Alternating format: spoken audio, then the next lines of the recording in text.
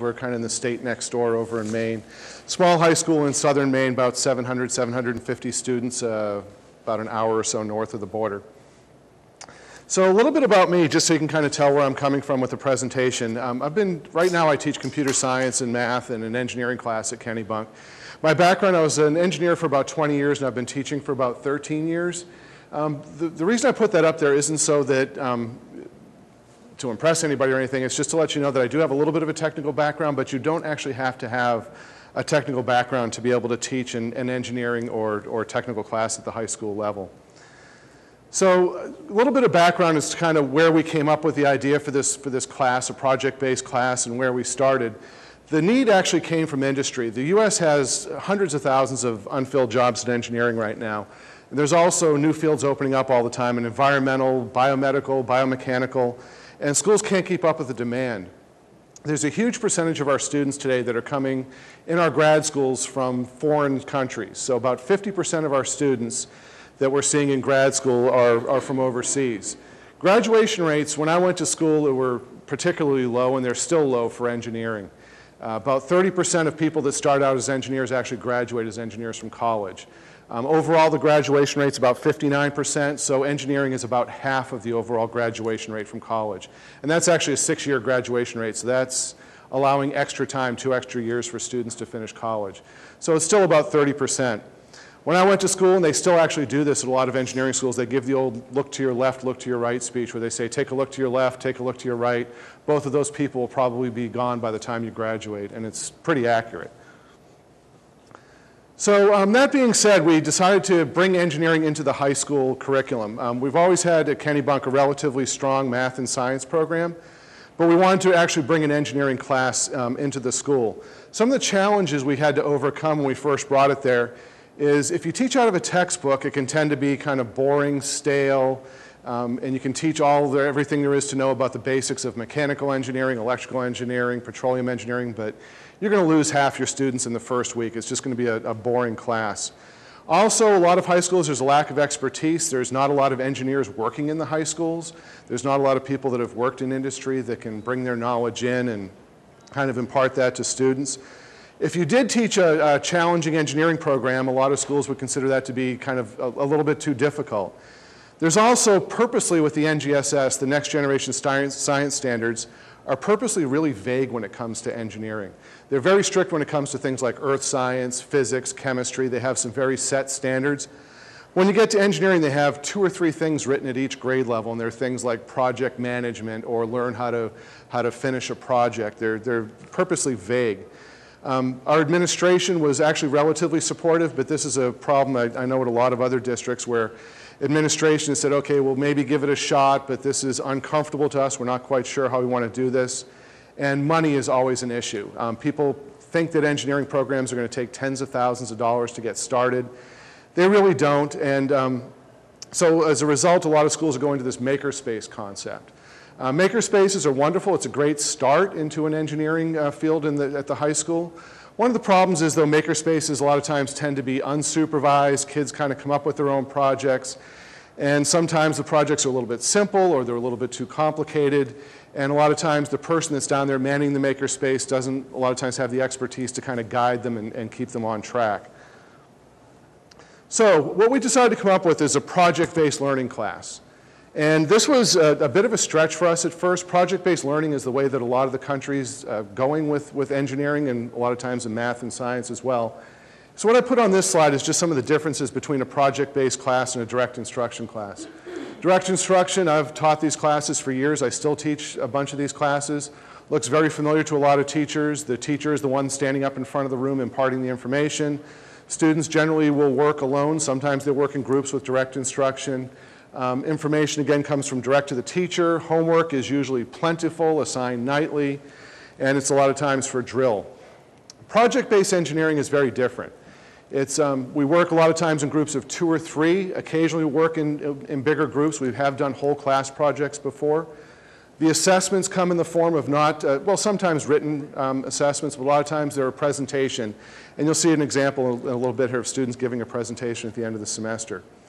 The information doesn't come directly from the teacher. The teacher takes on more of a role of a coach, a mentor, offering advice, keeping the students on track, keeping them safe, keeping them from burning the school down as things goes on. And the information is often researched by students. There's a lot of mistakes that made. We talk about trial by failure in this class, and that's very true as the class goes on. Here's a short video. The sound isn't coming out. Hang on one sec, I'll get the sound working on this. Can you hear it okay? Okay. So this is a short video that was put on by our Ed Foundation. You can hear some of the students talking a bit about our engineering class. You'll see a mixture of high school students and middle school and some elementary school students in this as well. But kind of get an idea of a little bit of what we're doing in the high school.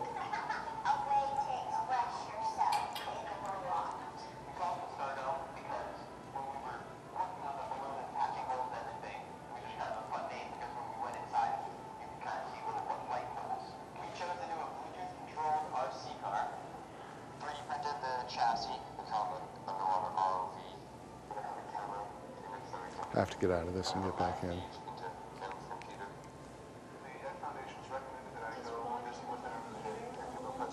Yeah, I need to get out of the presentation real quick. And, okay.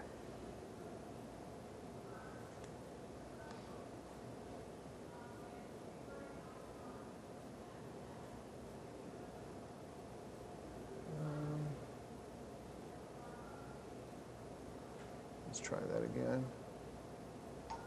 No. Okay, so I'll just turn the sound off and you can kind of, we'll pick up here halfway through the video. So these are just some of the projects I'll talk about here in a little bit. We have things like quadcopters. We have a separate robotics program in the school. And I'll get into these projects here in a little bit, but this is kind of just a video that our Ed Foundation put on for us.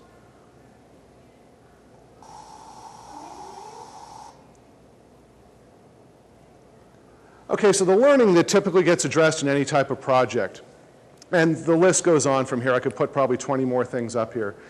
But obviously project management and teamwork. The kids will start a project. They're usually semester-long projects. So we'll start, for instance, the projects we're working on now started in September. We're going to be wrapping them up around the end of January. So project management, computer-aided drafting and mechanical design. Our school this year is full up on SolidWorks. I'm not sure if anybody has any background with SolidWorks or not. In the past, we were AutoCAD, and we've used other programs like Onshape and things like that. But this year, we had a grant to go out and buy SolidWorks, so we're full up on SolidWorks this year. Students learn electrical design. They learn quite a bit of coding. We get into, they'll program in C or Java or a variety of other languages. Test, manufacturing. And lastly, we wrap up the semester with a big presentation. So they learn quite a bit about presentation techniques as well. The typical student. There really isn't a typical student in a project-based engineering class. We decided at our school to make this an honors level class.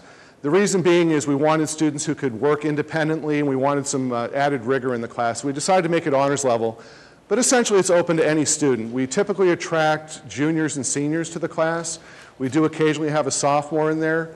If a freshman wants to take it, we generally will recommend that they try to get some SolidWorks or a robotics class or something under their belt before they try to tackle the engineering class.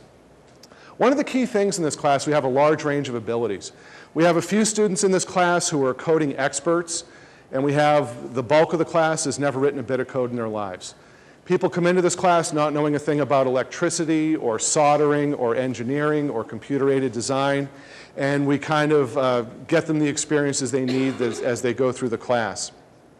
One of the problems we've had is this is kind of an ongoing pet peeve of mine, we've had a problem attracting female engineers. We'd like to see more than 50%. We'd like to see a reflection of the population. Some years we'll get close to 50%. Some years we're at 10 to 20% female engineers in the class. Again, some have some computer science background, others have none. There's another video I was going to show here real quick, but since we don't have sound, I'll kind of just buzz through this real quick. But another video I was going to show of some of the things we do in the class. One of the things that you'll find if you do start a program like this in your school, there's quite a bit of interest from the press.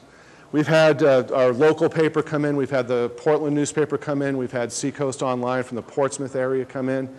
Quite a bit of articles get written on this, and you can see a few of the projects that we've done along with this. One of the more interesting ones that I'm not going to highlight today is a boat project that we worked on with our alt-ed group. That actually was a boat that we put some sensors and cameras on, and they set it adrift out in the Atlantic. Made its way over, almost made it to Africa, turned around and came back and ended up washing on a beach in Scotland. So we're currently working with this school in Scotland to get our data back from them, and they're kind of fixing the boat up, and they're going to put it back in the water in a few months and see where it goes from there. So the program growth, we started this program in 2014. The first year we did it, we had 9 students, and it was a full year class, so we started with 9. It was a little bit sketchy the first year. We had almost no money to get the program started. We were working out of an old math classroom. We had a budget of $3,500 for the entire class. We really didn't know kind of how we wanted to get going, what we wanted to do. Fortunately, we picked a good project that I'll get into here in a little bit, so students were interested. They came back the next year, told their friends about it. We grew to 20 students the next year after that. This year, it's we're just getting into our 4th year in the program now, and we're up to almost 50 students this year. And we actually had to turn some students away. The class filled up and we just couldn't take everybody in there, so we did have to turn some students away. The equipment that you may need to run a project-based engineering class at the high school level, you can start very simply. We started with basically just some hand tools. And we bought a few soldering irons on top of that. One of the things we had to add relatively quickly after we got the program going was some 3D printers. And I'll show this space here in our next slide. We're up to 6 3D printers right now that are just constantly going all the time. This year we also have a great new addition that I'll show in a second is a CNC router. Expensive piece of equipment. This one was about $11,000. We got a shop bought. Fantastic piece of equipment. This also is going pretty much 24/7 now. Fortunately, we have a great educational foundation, gave us a grant for this, so we didn't have to take it out of our school funds. Also, quite a few power tools you may need as the course kind of gets going. We are fortunate enough to have things like a bandsaw, table saw, all the screwdrivers we need. One of the key elements to this is what kind of systems you're going to be running on with your students. We started out our first year, we're 1-to-1, we started out with Chromebooks. It was a big mistake. Chromebooks are wonderful for some things. They're great for English classes, math classes. For an engineering class, there's really almost nothing you can do with a Chromebook. Kids need to be able to write code. They need to be able to draw things. I suppose if you're working in Onshape, a Chromebook might be good enough. But if you're going to be using something like SolidWorks or AutoCAD or a real CAD program, you really need a Windows-based PC. So again, Windows PCs were provided for us by the school. They're inexpensive enough now that you can outfit an entire classroom in Windows PCs for $5,000 or $6,000. They're not $3,000 or $4,000 for PCs anymore. Here's kind of a quick overview of our space. We're fortunate enough, again, that a bond passed last year in our district, a $42 million bond, and a big chunk of that went into building our STEM space. Essentially, we're getting a new school. Sounds wonderful, but if you'd seen our old school, you'd realize it was really needed. Our roof was falling down, everything was leaking. So the first 3 years in this engineering class, we were literally working out of almost a shack. It was really pretty sad. But now what you'll see is we have, these are 3 of our 3D printers that we have. We have 3 on the other side of the room as well. We chose to go with the MakerBot printer. We're using the Generation 5. It might look familiar to some of you. Pretty simple printer to use. The bad side is they break a lot. I'm not sure what everybody else's experience is, but MakerBot tends to break a lot. So one of the smart things we did is we got the Maker Care that goes along with them for an extra, I think it's about $100 a year per system. Now whenever one breaks, which is pretty often, we just send it back and they send us a new one. So wonderful stuff. This is our CNC router up in the top left-hand corner. It's a good thing actually we don't have the sound on. I'm going to play a quick video with this. And if the sound were on, you'd hear this thing. It's quite loud. We actually have to leave the room when this is running. So we actually have 2 rooms that we run our engineering class in. This is in the dirty room. And what you see being made in there is one of our electric guitar bodies. That's a Warlock guitar that's getting cut out of our CNC router. If you look at the bottom in the middle, we have quite a big space to work in our clean area. We have about 18 PCs in that room. We have soldering stations set up along the wall and a big floor space to work with a lot of lab benches over on the other wall as well. So quite a bit of room for our students to work. Another thing that's really nice to have, if anybody runs an engineering class, a project-based class especially, storage space. So up in the upper right-hand corner. At the end of class, it gets to be a real problem if somebody's working on a project and they have no place to put it. Things tend to get left out, things tend to get taken from project to project, borrowed back and forth, so the storage space is kind of key. Some of the software that might be needed to start a class like this. Again, I mentioned we're full up on SolidWorks. We, again, got a grant. It was from Corning this time, and purchased SolidWorks. I think it's about $3,500 to purchase 60 seats of SolidWorks. If you don't have the money for something like that, Onshape is a perfectly good drafting program. It's free, all cloud-based. Kids can save their work on the web and kind of come back to it next time. AutoCAD is another popular one that we were up on for years. We switched over from AutoCAD to SolidWorks this year. We still have AutoCAD and use it for our architectural design classes, but we have a few different classes this year actually using SolidWorks. Our engineering class is using it. We have actually 3 sections of a standalone SolidWorks class, and we have a mechanical design class that's using SolidWorks as well. Some of the other software you might need might be to go along with things like Arduinos or Raspberry Pis, the MakerBot print software. vCarve is something I really didn't anticipate having to get. It's free. It comes with the CNC router. I was thinking it would be kind of like our MakerBot print, where you take a drawing and you can just print out whatever you draw. CNC router isn't quite that easy. There's an intermediate piece of software that everything has to get filtered through. You have to vectorize everything, and it's kind of a pain in the rear end. But vCarve is another piece of software that you might want to take a look at. Some electrical design software. 123D Circuits is free, wonderful software. Microsoft Office for doing presentations. Again, if the kids are all using Chromebooks, they can use Google Slides or whatever kind of Google software they'd like to use for that. But again, I put a caution down at the bottom to please don't attempt doing this class with just Chromebooks. It's going to be a major headache. So here's a list of projects. These are some of the projects we've worked on in the last 4 years in this class. And I'll kind of cover these one by one, but these have been a blast for kids. Sometimes the kids have picked these themselves. When the class first started off, I picked the first project, and what we do at the end of every year is we have the students in the class currently pick the projects that the students are going to work on next year. So this is largely student-driven, and when it's student-driven, the buy-in has been incredible. We rarely will have a student that will want to sit out and kind of not participate. All of our students are pretty highly motivated. So here's a short list of projects that we've done, and I'll kind of cover these one at a time. The first one is quadcopters. This has been an ongoing project that we do year after year. The first time we did this was about 3 years ago. I think we're one of the first schools in New England to try biting off a quadcopter project where we actually built our own quadcopters. It's a blast for students to do this. Anytime you can imagine a 17-year-old kid standing there in class with a remote control and actually getting something they built to fly around the room or fly outside. It's a pretty powerful thing. Also a little bit scary for some kids. Flying something that they built that costs a couple $100 and crashing it into a wall or crashing into the ground where they break it. It can be a little bit scary for some kids, but that's all kind of built into it. Some of the components that you need to build a quadcopter list up there, actually that's pretty much all the components that you need to build a quadcopter. They're really quite simple. You need an electronic speed controller, flight controller, a battery receiver, some motors and propellers, and that's really about it. Each quadcopter costs about $150 each. The prices keep coming down on all the components. So you can actually do these relatively inexpensively. So the way we work this is the kids start the project, again, back in September. They draw their pieces, all the arms and the body. They draw that in SolidWorks. You can see actually that's an AutoCAD drawing that was done a couple years ago down in the lower left. But they draw all of their components. They have to size everything just right.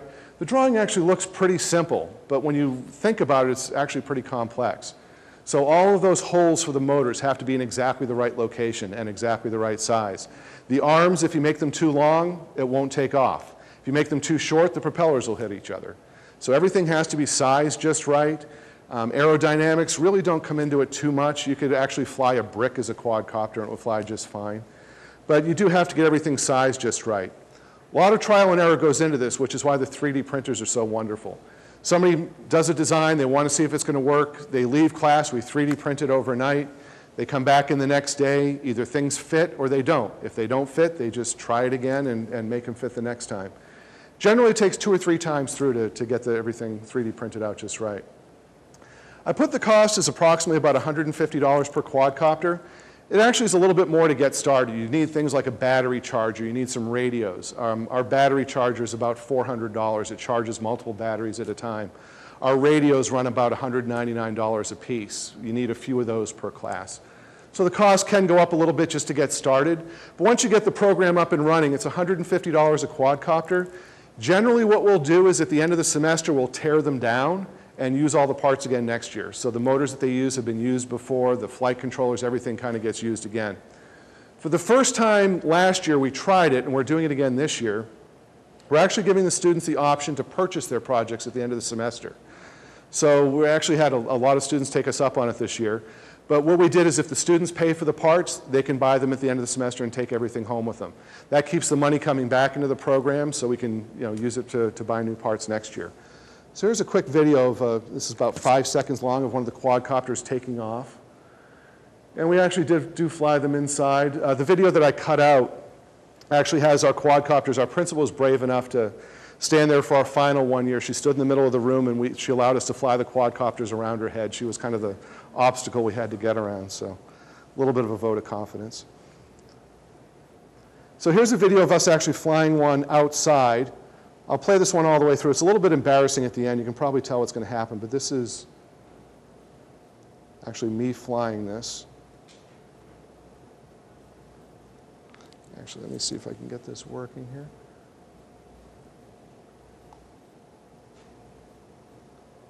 There we go.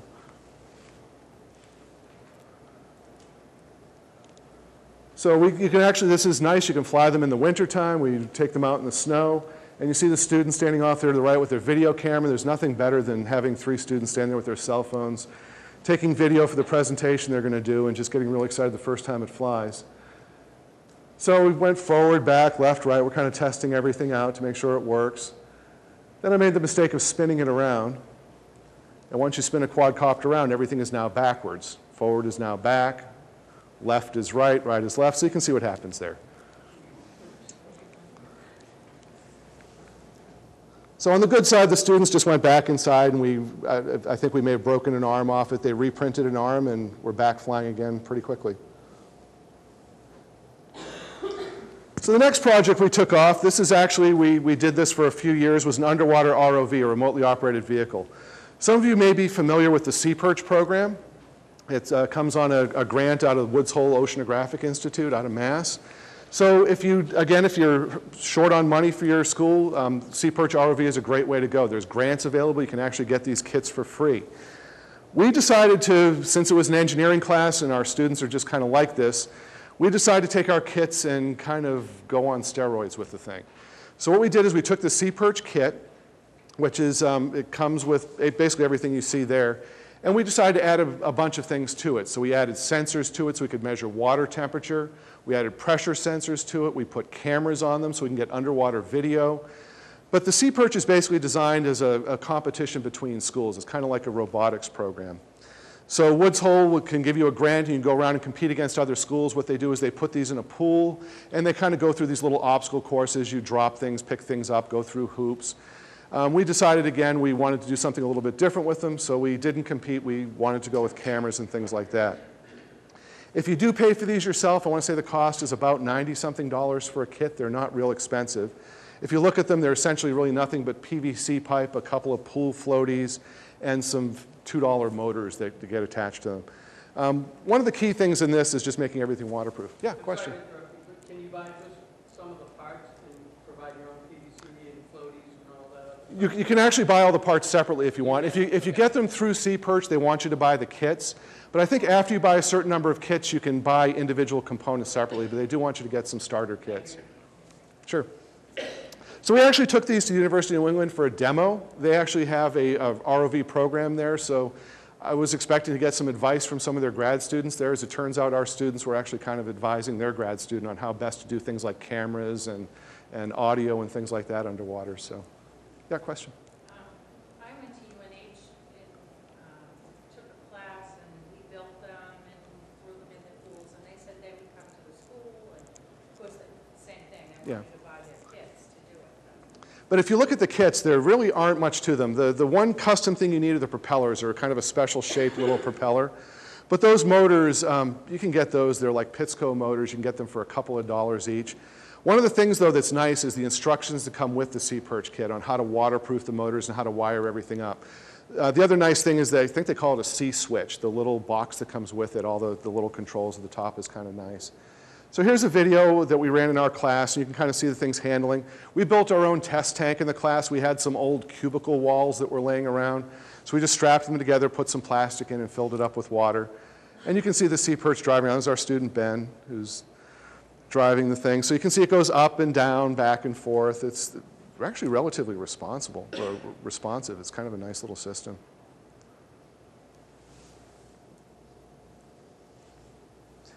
So our next project we bit off, we just started this one last year as a Pi Pad. I thought it'd be nice, since I spent a lot of years in the computer industry and the industry has changed so much and gotten so inexpensive, that students might have a way to build their own laptop computers. One of the biggest computing companies in the world now is this Raspberry Pi company. It's the most ridiculous name for a computer in the world, but Raspberry Pi is a Welsh company out of Wales. And they sell these single board computers, and I actually have one up here I can show you, and I have some pictures on the next slide. It's essentially a computer that's the size of a credit card. It has a microprocessor on there. It has a slot for memory. Those cards go for about $35. Total cost of the single board computer with the memory and a screen and everything else is right around about $110. Really quite inexpensive.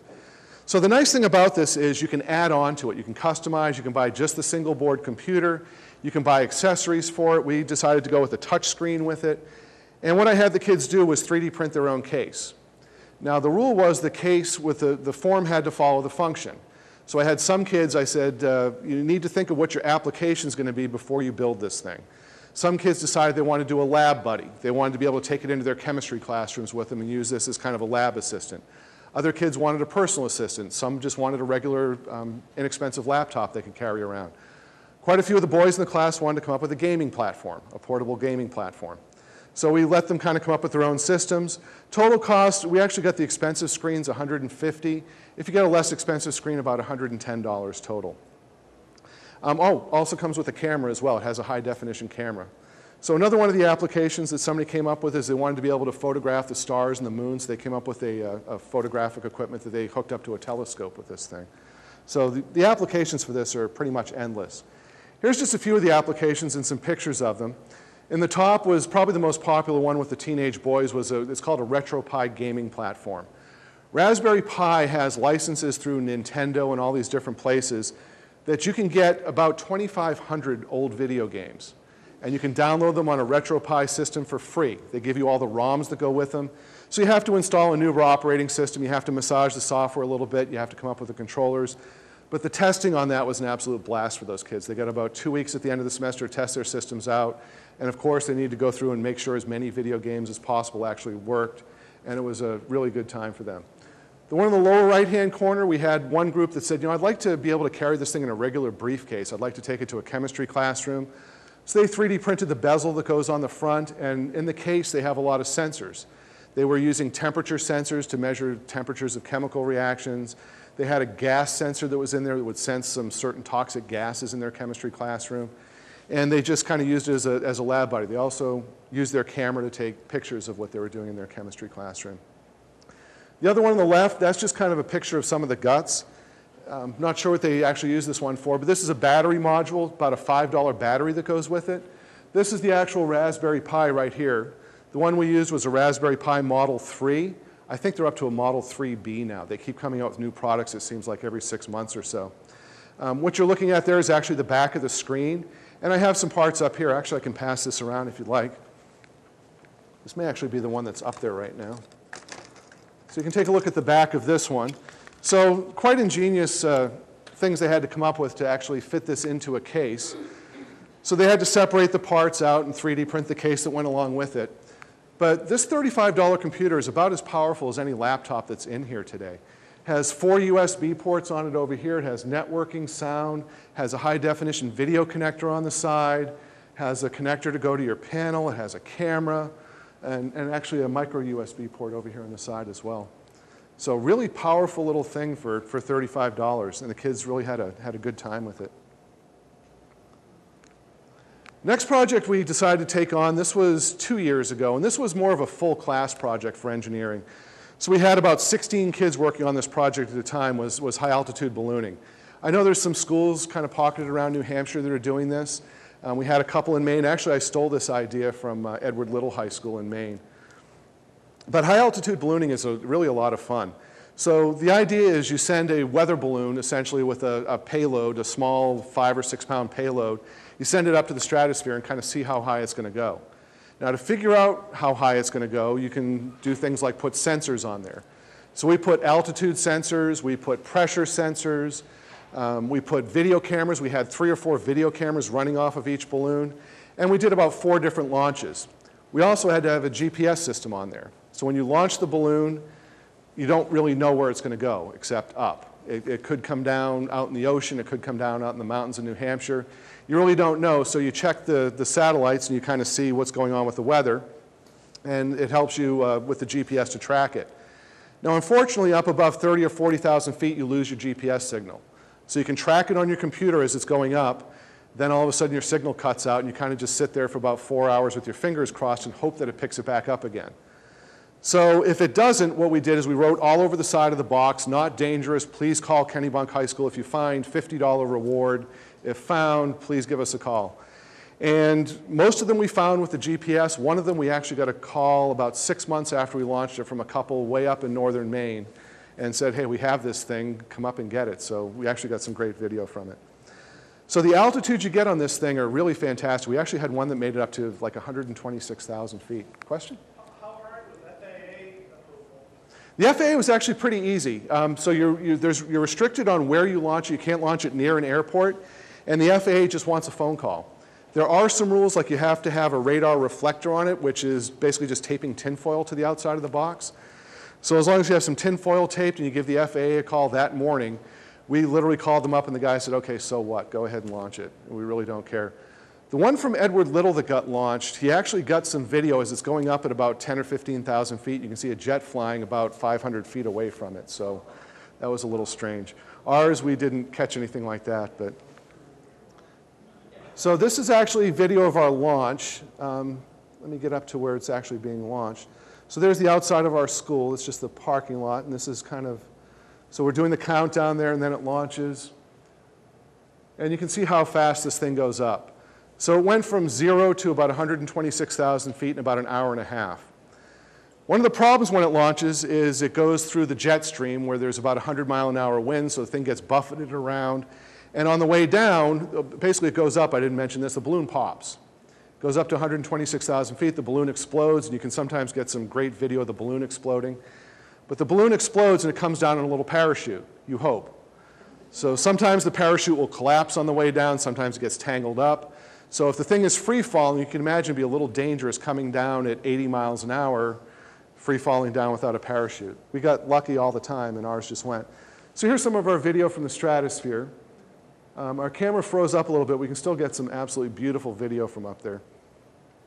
If you look up, you'll see the sky is no longer blue. The sky is black when you look up. And one of the other experiments we did, I don't think I have it on this one, is kids wanted to see what sound sounded like at 126,000 feet. They figured since the air is so thin that maybe things sound different up there. So we actually had a recording going the whole time. They played, I think it was David Bowie's Starman, played over and over and over again for 4 hours the whole way up and the whole way down until the battery died. And as it turns out, things surprisingly sound exactly the same at 126,000 feet that they do at sea level. And they actually did a whole spectrum analysis on the sound and everything as well. Okay, one project we did, this actually goes back to our start 4 years ago, was a robotic greenhouse. A lot of schools in New England have greenhouse projects. We decided again to take it a step further and have a robotic greenhouse. This was our very first project. It was a whole class project. We decided rather than just have a regular hoop greenhouse that's covered with plastic, we're going to install an automatic heating system, a watering system, and we're going to have soil moisture sensors that would measure the moisture content of the soil, and when it got too low, it would kick on a pump and water the plants automatically. It was a great project. The kids learned a lot. The watering system worked perfectly. The thing we couldn't get working really well was the heating system. So we were thinking we'd be able to keep it warm enough through the winter up in Maine Turns out in 2014 when we did it was like a record cold winter. Even with double insulation and solar things heating the water as it went through, we tried pumping the water through some rocks in the ground. It did keep it warmer. I think the real problem was the lack of sunlight. We didn't have the lights out there. So we kind of picked it up again in the spring, and the springtime everything just took off, and it was really wonderful. So some pictures of that. It was a basic hoop house, done very inexpensively through a grant again from our Ed Foundation. We had some solar panels outside. This gave us our power. It was about a 100 watt, I think, solar panel outside for power. And that charged a couple of batteries. Batteries ran our pumps, ran our sensors, ran our Arduinos that were the brains of the whole thing. And that other large solar panel had hot water going through, or hot-ish water going through it. It actually got really hot in the spring. So that was our heating system. We pumped that down through tubes in the ground to keep everything warm. And unfortunately, we had to tear that down. The good side is we had our construction going on, so we got a new school. But on the bad side is once the construction started, we had to tear the hoop house down, which we're hoping to put back up again this spring once our construction's finished. So one more project that I decided to start our second year, and we do every year, is what I call the open project. This is the great one, I think, for engineering students. The open project, what I do is I give them a list of criteria. And as long as the students meet our list of criteria, they can build anything they want that meets that criteria. And this is basically all it is up there. If they meet the 7 things you see up there, they can build it. So it has to be remote controlled, battery operated, it has to be under 10 pounds, has to have a major part 3D printed, has to have microcontroller or microprocessor control, and that's a little bit of a gray area. There's ways we let kids get around that. Has to have at least one moving part on it, and it has to come in at under $250 in cost. One thing I should mention is as we go through these projects, one of the first things I have kids do on every project is come up with what we call a bill of materials, a BOM, a B-O-M. In this project, it gets to be really important. So they have to go out and research every single thing they need to build their project. They need to research every electronic component, every piece of wire, every screw, every nut, every bolt. And if they don't put it on their bill of materials, they don't get it, and they have to kind of work around it. So it's not meant as a punishment for the students, but it's meant to make them sit down and really think out their project before they go ahead and submit their bill of materials and we order anything. So the device.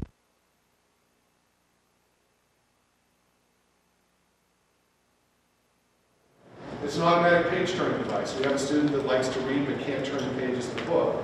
So it'd be nice if he just had a little remote control in his hand. He can push the button on the remote control, and this turns the page for him. They actually took this one home with them. As far as I know, it still is. Hopefully they cleaned it up a little bit, so you kind of see how that works. So it picks up the page, and then the servo kind of puts the page over the head. This is one you might have seen in the other video at the beginning. This is a remote control hot air balloon. So the way they control it is they have 4 motors down here that are running basically big propellers. And they run from remote control, and they can make the thing go forward, back, and you just put hot air in it. Not super controllable, it's really slow, sluggish, but the kids had a blast building it. And you can kind of see that one taking off a little bit here. And the whole basket underneath was all 3D printed. Some of the more fun projects we bit off this year. This picture on the top was actually taken just a little while ago. This is really popular with the teenage boys, is an electric longboard. So kids love skateboarding, and we actually had somebody build the first one last year and took it to UNH with him, and he's, as far as I know, riding it to class every day right now. So he paid for the parts. Electric longboards, if you were to buy one on Amazon, they're about $1,200. We're building them in our class for about $150. So what they have to do is they come up with the remote control, the receiver, the speed controller, the motor, all the parts that go with those. They have to assemble them, come up with a box to keep a waterproof box to keep all the electronics in. And this was his first test. It was a little bit slow. We had to replace his speed controller. But you can see he's really not pushing it there. That's just the remote control in his hand is making him go down the sidewalk. So we've done everything from that to remote controlled airplanes. And this was an airplane that was completely built from scratch. And I think this was, the second flight they had on it.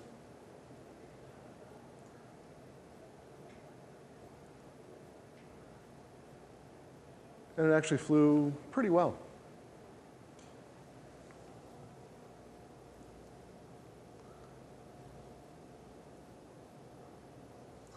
Something new we started this year in our engineering class is an electric guitar building project. There are some schools around that are doing this. It's actually growing in popularity across the country. We have a school at Noble High School in Maine, out in Berwick, is the first one that I know that started this in our area. They actually get blanks in, so they actually get a guitar body in and have the students finish the assembly and do all the electronics on the electric guitar. We again decided to take it a step further and had them draw all their guitars in SolidWorks. So this was kind of a big SolidWorks project. This just came off our CNC router the other day. So students, I don't have them today. This is somebody that I have tomorrow. I think this is modeled on a Fender Stratocaster. So they designed the entire thing using SolidWorks. You can pass that around if you like. And we cut that out in our CNC router out of cherry wood. So what they're going to be doing next is they have to do a little bit of finish work on that, then solder all the electronics. The test on that's going to be pretty interesting because we don't have anybody in our class that actually plays the electric guitar. But our music department offered to come down and, as part of our project and evaluate the electric guitars for us. So this year we decided to do Gibson Les Pauls. The one you see on the right is, I think it's called a Warlock. It's not actually a Gibson Les Paul or a Stratocaster. I think the one on the left is a Stratocaster. But again, a nice Fender Stratocaster sells in the market for thousands of dollars, and we're doing this for about $100 or so in our class. If you're curious about electric guitar building, you may want to check out the National Science Foundation.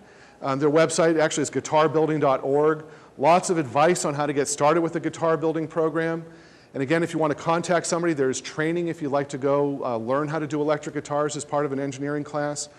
Noble High School offers one every summer. And I'm not sure what the cost is, but you can go out there and get trained. And over the course of 5 days, you actually build your own electric guitar that you get to take home with you at the end of the thing as well. So again, there's lots of good lessons on this one. There's videos on that site that can help you along. But lots of good lessons you can teach along the way on this one with electricity, sound waves, and how all of that stuff works as well. Where is Noble High School? Noble High School is in Berwick, Maine, kind of south-central Maine. Is it, Karen, you know, is it Berwick or North Berwick? Noble? I think it's in North Berwick. Okay. Oops. Oh, for some reason that just locked up on me. But I'll go ahead and skip the last slide. So the last slide I had basically just talked about some of the challenges with a program like this. So some of the big challenges you have with an engineering class, number one is grading. How do you take care of grading in a class like this? If you don't have regular homework, you don't have regular tests. So that's kind of one of the challenges we had to overcome our first few years in this program. So the way we handle grading is I have milestones as the students go along. So they have a milestone. One of their first milestones is to get me their bill of materials. They have a milestone to get me their electrical diagram, their initial drawing, their final drawing. So I set these milestones as the semester goes along. One of the problems is students meet milestones at different times. So I have one student might get their bill of materials in the very first week of class. They work extra, they take it home at night, they do a lot of research on their own, they get their bill of materials in. Another student who might be doing a little bit more thorough research or moves a little bit slower might not have their BOM in for 6 weeks into the semester. So the grading sometimes, there's a lot of blanks in there, and it's an uncomfortable feeling for other teachers. I've kind of gotten used to it over the years. But it's an uncomfortable feeling sometimes for administrators to see a bunch of blanks in somebody's thing for grading. And sometimes parents have a little bit of an issue with it too, but it's something you just kind of need to get used to. Administrators, oh, actually we're back on. Sometimes administrators are a little bit reluctant to start a project like this. The other big one I run into a lot of times is, what if the project doesn't work? What if they get 3/4 of the way through and they can't quite get it over that last hump? What happens if they fly their quadcopter the first week and it crashes and breaks, and it comes time for their presentation and the thing isn't working? My bottom line with things like that is, really, who cares? It's a learning experience. If they get the quadcopter flying, that's more than they would have gotten in almost any other class. Once they see that thing lift off the ground, who really cares if it crashes after the first flight? If the electric guitar doesn't sound perfect after the first thing, we'll come back and work on it again. We'll get it perfect next time.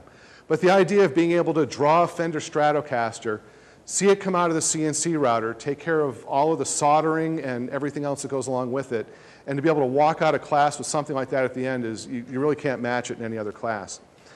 Another thing you might run into in some classes is other teachers get uncomfortable with an engineering class. Students aren't sitting in their seats. They're up walking around, they're soldering, They're arguing with each other. Well, it's discussing. But they argue back and forth. They discuss loudly back and forth. I don't have a set lesson plan when I go in every day. I have to go, and it's difficult. This is probably the most difficult class I've taught. You have to go meet every student where they are. One student might need a lesson one day on soldering. Another student might be trying to work the CNC router. Another one is having an issue getting their SolidWorks drawing done. And you never know what they're going to get stuck on, and usually the problems they get stuck on are difficult. So it's a difficult class to teach. It's great that I don't have prep work to do at night, but it's difficult in that my prep work, instead of reading a book or getting ready for a lesson, I'm ordering materials. I'm taking care of getting stuff for class. I'm setting up the CNC router. I'm fixing a problem that somebody had that day in class. So the prep work in a class like this is very different. Rubrics are a problem. Yes? Does every student do their own project, or are they forced to work in groups? I will occasionally let students work by themselves. I push them to work in groups. I like to see groups of 2, sometimes 3. Right now I have, out of about 50 students in the class, I have 2 or 3 that are working solo. Occasionally I'll get a student that wants to do something that's kind of out there, and other students are saying, I really don't want to bite that off. Sometimes a student just doesn't like working with other people and they just work better by themselves. So that's kind of an individual basis. I will let students work by themselves if it's better for them and kind of better for a learning experience. But I usually try to keep them working with each other. Is there a specific grade level for your class? I try to keep it juniors and seniors. I do take sophomores. Right now I've got probably 6 or 7 sophomores in the class. I try to steer freshmen away from it, and not because of an experience level, but just it's somebody that needs to be able to be okay using an occasional power tool. They need to be okay with an 800-degree soldering iron, and just the kind of levels I like to see more upperclassmen in there. Also, the math that they need for a class like this sometimes, and a little bit of a programming background helps. So I like to see an Algebra 2 level in here, or at least a geometry level. You can imagine working with SolidWorks. It's nice if they know what a regular polygon is, so I don't have to sit down and explain that. And also just working with basic things like dimensions. So a geometry class or an Algebra 2 class really does help with something like this. But as far as teachers go, anybody can teach a class like this. I talk to people in my school and they say, I can't do that. There's no way. You've got the engineering background. You handle stuff like that. Really, anybody that's got a curiosity level can teach a class like this. All it takes is being able to be okay, being uncomfortable with the technology. I go in there and I'm not an expert on Arduinos at all, or Raspberry Pis. I know a bit about software, I know a bit about hardware, but I go in and a lot of times it's, okay, let's you and I sit down and we'll figure this thing out together. And we spend 20 minutes kind of hammering something out. And sometimes it takes 2 or 3 weeks to solve a problem in there. Kids need to be okay going home at the end of class saying, I didn't get it today. But they come back in the next class or the class after, and then the light bulb goes on and it's there. How many kids can you may have answered this, but how many kids can you manage in a class? That's a good question. I try to keep it to under 20. Ultimately, 16 to 18 is a good size for a class like this. Our guidance department pushes me a little bit more every year. Can you take a couple more? Can you take a couple more? So I'm up to, I think I have one section with 22 right now, which is, it's too much. So 16 to 18 is kind of ideal for a class like this, especially if you're doing bigger projects, like the greenhouse project. And I really suggest staying away from those bigger projects. The greenhouse was wonderful, but what typically happens when you have 18 people working on a project, even if you have them divided up into groups, you end up with spectators. And that's something you really don't want to see in this class, is 2 people doing a lot of work and 2 people standing there kind of going, okay, wonderful. So you want to kind of keep your numbers manageable. Yeah. Special permissions for some of the materials you're working with, the equipment? Is there school under come up with a special? We really don't need any special equipment, so our special permissions. We do need to be careful with some of the things, like with some of the heavier equipment, like band saws, table saws. I don't let kids use things like that. They mark it out and tell me what they want cut, and I'll go over and cut it with them. Sometimes I'll stand there with them and kind of walk them through it. I don't have tons of experience with power tools myself. I wasn't a shop teacher before, so I tend to take care of that stuff myself. Mostly what we use are pretty simple tools in the class. It's a screwdriver or a soldering iron. So with the kids that are using soldering irons, I generally will sit there with them for a class and make sure that they know what they're doing. And then I'll come back and check in with them as they go. But we have a lot of safety equipment in there as well. We have masks for everybody to wear, and they know when to wear the eye protection. They know when to wear the masks. They know that we have an automatic shut off on the soldering iron, so high school students forget to shut them off. A half hour later, it shuts itself off, so we won't have a fire. So we are pretty careful in the class, and we're pretty careful about how we store things, as far as OSHA requirements and all that go as well. But yeah, we don't really have any special permissions that are needed for the class. Any other questions? Yes? You want to do yours first? Okay. In terms of rubrics and grading and that. So, well, the grading, like I said, we manage that by doing milestones. And the big milestone that's the bulk of their grade is their presentation at the end of the semester. So the presentation has to involve a live demo of what they're doing, and the demo can include a video, which is why you saw in that first quadcopter flight they were out there with their video cameras, because they have to have video of their thing working at some point, at least to some level. So their presentation at the end of the semester is the bulk of their grade. It's probably about 30% of their semester grade. But the rest of the 70% is milestones that they meet along the way. They have to get their bill of materials in, their electrical drawings, their SolidWorks drawing, their final SolidWorks drawing. They have to have their initial build done. So there's about 6 or 8 milestones they have to meet as part of their grade. Within that rubric, are there soft skills included in the process? Like, do you ever include assessing them on communication or? Yeah, so we actually do that as part of their grade. So their presentation, about a third or so of their grade on their presentation is communication skills, writing skills. As they go along on their build, they don't just get a grade for their build. Part of that grade is a teamwork grade. How well did you work with your team? And also, I should mention as well, I assess them, especially for their project at the end. Their project is made up of 3 grades at the end. I assess them, they assess themselves, and their peers assess them. So there is a lot of that soft grading in there as well.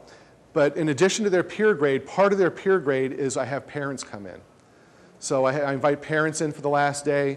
So the students are all assessing each other, and I give each of the parents an assessment form. I give them a rubric, and I say, okay, here, go for it. Let's assess your kids. Believe it or not, I'm pretty easy on the kids when it comes to grading at the end of the semester. They're brutal with each other. The parents are generally pretty good, but the kids are really pretty, they know who works hard. They know who's struggled during the semester. They know who really had it together, and their grades really reflect kind of what they think of each other's thing. So it's a 30-30-30 kind of thing. So peer grade 30%, my grade 30%, and their grade 30%. Yes? How successful are the kids at soldering? Because honestly, I consider myself very handy. I can sweat copper, I can do this, that, and the other. Yeah.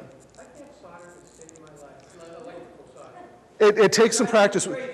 One of the good things about working in groups of 3, there's bound to be somebody in the group of 3 that's good at soldering. So I do about a 45-minute soldering lesson, and I show everybody how to solder, and everybody got it, and I make them all practice. We have about 6 or 8 soldering irons in the class.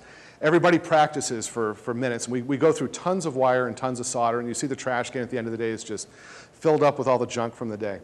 What they typically find out as they go through that process is there's 1 person out of the 3 that's really competent at soldering. The other 2, I don't know if it's if they had a lot of caffeine that day or whatever, but I'll show you the quadcopters. Some of the things you're soldering on the quadcopter, these tiny little pads. It's not like soldering 2 wires together. So we have some magnifying glasses in there, and they're soldering some little things in there, which is good in that you're not soldering big wires together, but it's bad in that if you're sloppy, it's going to really ruin everything. So soldering, and actually that's one of the skills that the kids say that they really enjoy, especially when they get to college, if they're studying electrical engineering or mechanical engineering.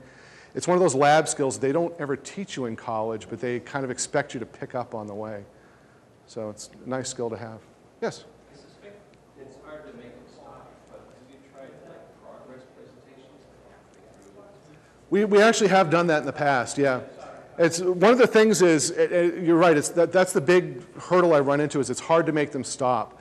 I can't, when they get into the room, I literally, when I want to talk to them at the beginning of class, I literally have to stop everybody on the way in the door because they're running to the cabinets to get their stuff out because they want their propellers spinning at the end of that class. They want their guitar to look nice or whatever it is. They have something in mind they've got to get done that day.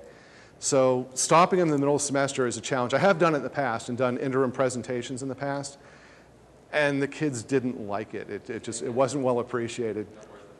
Yeah. So one of the nice things about this is it works. We've had our graduation rate we have a great graduation rate. It's about 98, 99% every year. But the amount of students that are going off to study engineering goes up every year. This is Allie Weaver, one of our former students, gave me permission to use her picture. And she actually came back and talked to our engineering class a while ago. She's studying engineering, biomedical engineering, and computer science, I think, at BU right now.